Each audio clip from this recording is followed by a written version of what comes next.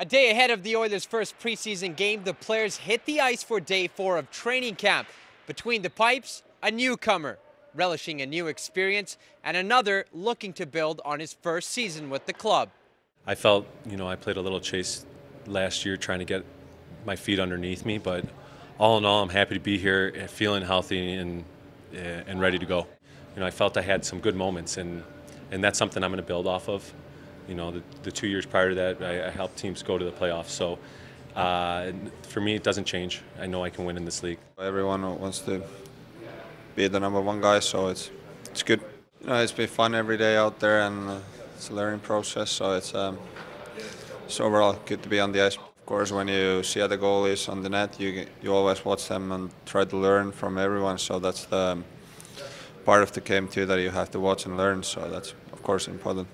Number 19 brings size and poise to the blue paint. The netminder signed a 1-year deal during the offseason and has been presenting a new challenge for forwards during camp. Yeah, he's a big goalie. Definitely when you take a look up and you're about to shoot, it definitely makes it a little bit harder. But I mean, you try to find those holes. But he's been awesome so far, and I've been lucky. He's been my group, so I've seen him a lot, and yeah, he looks good out there.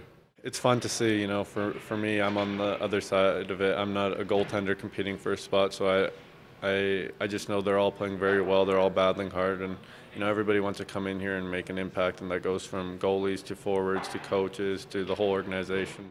The team travels down Highway 2 tomorrow to take on the provincial rivals in Calgary. Puck drop is at 7 p.m. and you can live stream tomorrow's action right here on EdmontonOilers.com. Tony Brar, Oilers TV.